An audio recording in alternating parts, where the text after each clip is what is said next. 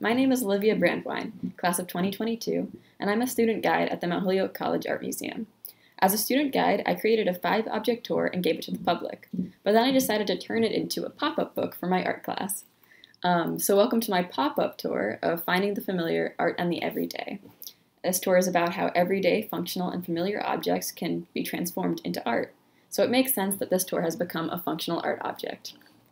The first artwork on my tour is the 1973 painting Kraft Salad Dressing by the artist Janet Fish.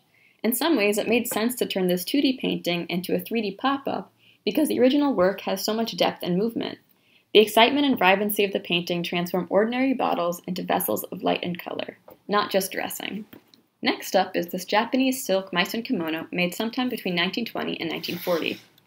The way it stands in this pop-up is a lot like how it stands on display in the museum.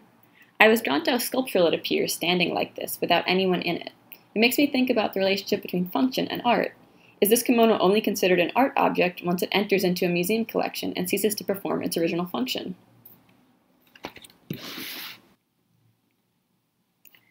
This work was called Broom Jumpers and was made in 2019 by the artist Bisa Butler. This was one of the hardest for me to translate into a pop-up book because the original material is so important.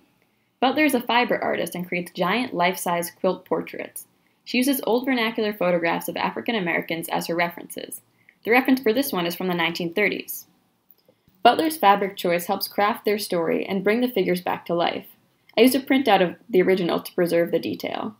The diamond ring fabric on the man's pants helps craft the imagined story that these two are newlyweds.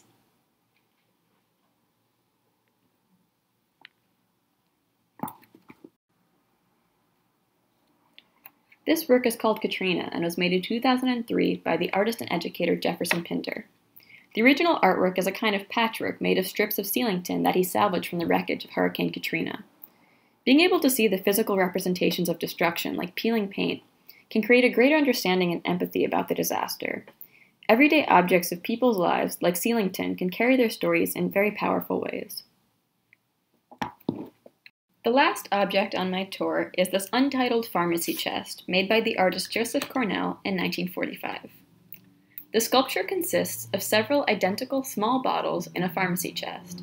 The bottles are filled with little objects like a feather,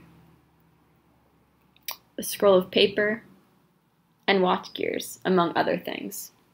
Cornell made seemingly mundane objects important by placing them in bottles and arranging them in specific ways. By intentionally framing things, art has this power to draw attention to things that would be overlooked. And museums also have this power, so it's important to pay attention to what artists and museums choose to highlight. That concludes my tour. I hope you enjoyed getting to see my interpretations of this selection of artworks.